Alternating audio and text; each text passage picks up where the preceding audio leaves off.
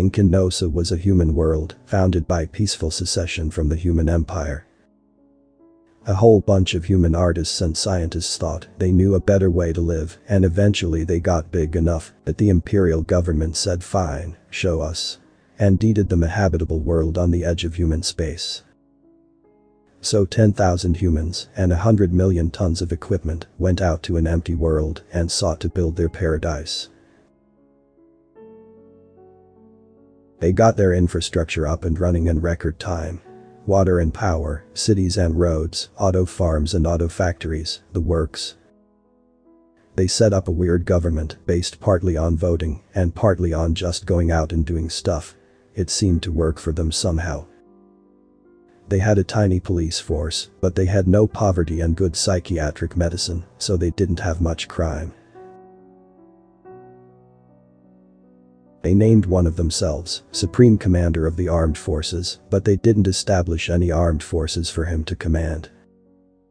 Fancy titles are nice, but actually being commanded would be contrary to their culture. He spent a lot of time organizing tabletop wargaming sessions, which he tended to win, and tossing around warship design challenges on the relevant engineering puzzle discussion boards. You might think a world like that would be ripe for invasion. Well, nobody tried. 3 reasons. First, no one was entirely certain the human empire wouldn't fight to protect them. They weren't part of the empire per se, but there were a lot of friendly relationships. Second, empire or not, they were still humans, and a lot of people remembered how ripe for invasion Earth looked just before the empire was founded. That hadn't gone well for anyone who tried. Finally, there wasn't much worth taking. Just some scientists and artists who were mostly publishing their work to the galaxy anyway. Once things got settled, it was a very nice place to live. So they got a swarm of immigrants from the empire and a few more from elsewhere. Everybody was welcome, provided they passed acculturation. By 20 years after the founding, Inkinosa had 1 billion people on it, with cities and infrastructure to match.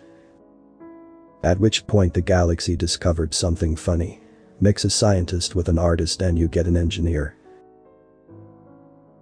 The Incarnasons had the best auto factories in the galaxy. Best designs too. Every detail was the product of an expert's full attention and pride. The designs were published, but in formats that only the Incarnason auto factories read natively. They had more manufacturing capacity than they actually needed, so they sold the excess stuff to nearby worlds. They didn't use money internally, but Inkinosa as an entity built up some very large bank accounts in foreign worlds. Which was why a fleet of FNAR raiders decided to attack the place after all. The fleet jumped straight to the edge of Inkinosa's FTL interdiction, already moving fast and decelerating for contact. 70 milliseconds after jump, space traffic monitoring sent the fleet a 4 message, telling them their approach was dangerous and offering a safe path. The FNAR replied with a generic obscenity. Space traffic monitoring page police on call. The police officer on duty took a look at the incoming fleet, compared it to historical records, and called the Supreme Commander of the Armed Forces. "I hope you're prepared for this," he said. The Supreme Commander paged manufacturing on call to request emergency extra quota. He got it. About 10 minutes after the FNAR jump, auto factories across Inkinosa put aside their normal load to create minimal spaceships.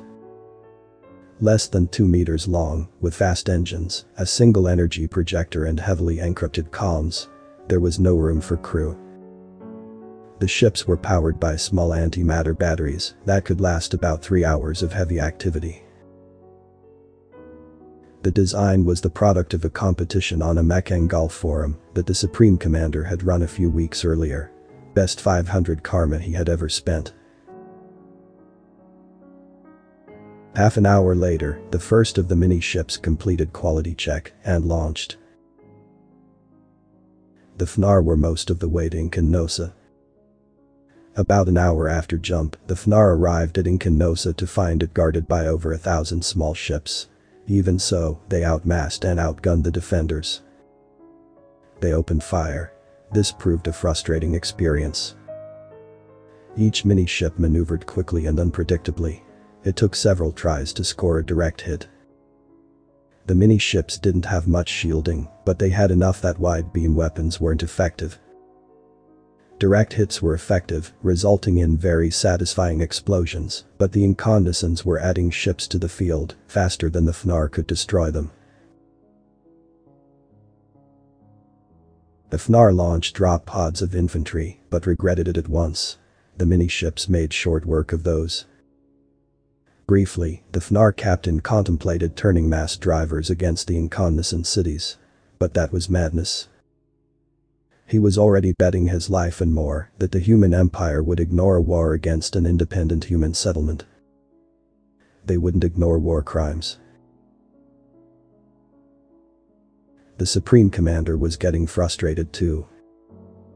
The mini-ships were defending nicely, but they didn't have the raw power to punch through the FNAR shields. He considered creating another class of ships, but the manufacturing latency was too high. He needed a solution now. He called one of his friends, more a puzzle gamer than a war gamer, but still generally fun to hang out with, and an expert on shields. Most people don't think much about shields. They stop stuff. Sure, if the exact wrong pattern of energy hits them, they suffer resonance and explode. But the odds of that pattern occurring are about 1,000,000,000 to 1. And finding that pattern deliberately is a very obscure art, like picking tumbler locks, only with more differential equations. The very best shields, that is, the ones designed on Incanosa, have special dampers to protect against this sort of attack. The FNAR didn't have those. They were warrior people who didn't take warnings published in mathematical journals seriously. The two defenders probed the FNAR flagship shield generator together for almost 20 minutes before it yielded to a singular matrix decomposition attack. The flagship lost its shielding entirely. The Supreme Commander offered the opportunity to surrender. The high officers would be put on trial, but the rest of the crews would be spared. The FNAR chose to run instead. The mini-ships followed, probing for the exact coefficients to unshield each ship and then destroying them. By the time the FNAR reached the edge of FTL interdiction, there weren't many left. Those that were jumped immediately, not waiting for each other. The mini-ships had no jump engines, so the pursuit ended there. The Supreme Commander briefly pondered how to best express power at a distance before settling on the obvious. Drawing on the planet's large foreign currency reserves, he put bounties on the officers' heads. Cleanup took days. The heads were received and paid for. The trash, including thousands of mini-ships with dead batteries, was cleared from near Incanosa space and dumped in recyclers. The manufacturing backlog was cleared. Even the parades and festivals eventually quieted down. The central government met to consider the question of building a real military. Eventually, they decided against it. It would run contrary to their culture after all. And besides, they obviously didn't need one. Author's name and the link to original text is in the description. Consider tapping the thumbs up and pressing the subscribe button if you enjoyed this video.